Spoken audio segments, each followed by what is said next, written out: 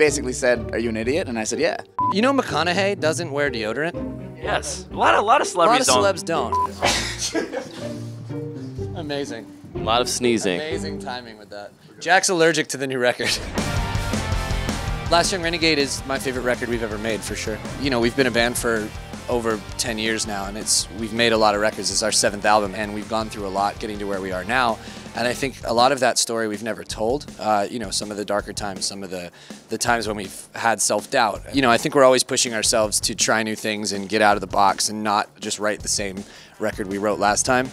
So that was a big part of it. And then I think from there, we kind of got a little more creative with the story on this record. It's, I think there's a big overarching kind of theme on the album and a lot of connective tissue between the songs.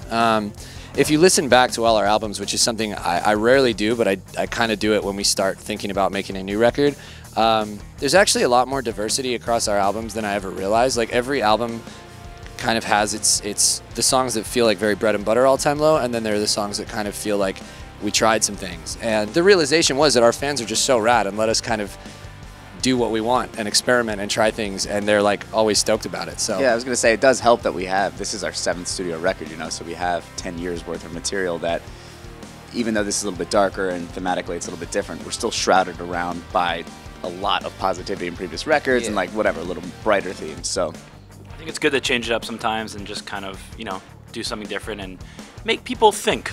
Yeah.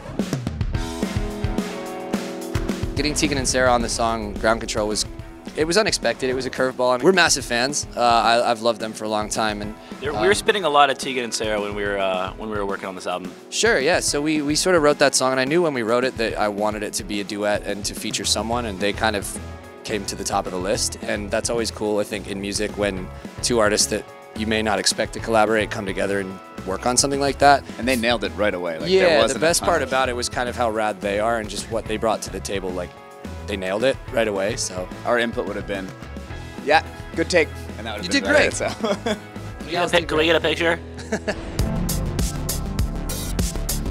I actually think that music's in a really interesting place where sort of those walls of like what genre you're supposed to listen to and like, oh, you don't listen to exclusively metal, you poser. Like, I remember growing up, we got a lot of that. It was like you listen to one thing, and if you told anyone that you listened to anything else, we were sellouts for you were a poser.